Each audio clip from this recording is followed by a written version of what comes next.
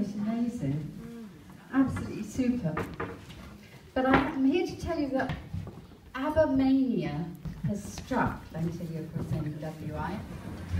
Theresa May attempted it, but tonight we present to you, dare I say, a more polished and high-energy version of Dancing Queen. The cast will recreate the feeling of fun and happiness from the movie. It has required much commitment from the band of non-thespians. Their determination to provide a successful recreation of the movie on stage has taken hard work. Their rehearsals have been lubricated by Bucks Fizz, and fizz they really do have.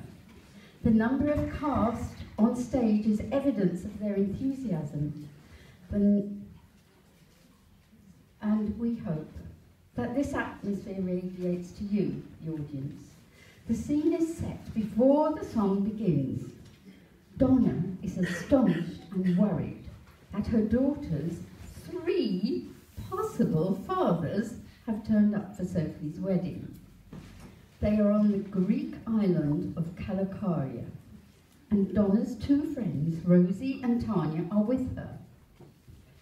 They were her backing singers in years gone by, with the amazing and original dynamic Donna and the Dynamos. The friends gradually lighten her mood and cajole her into joining them.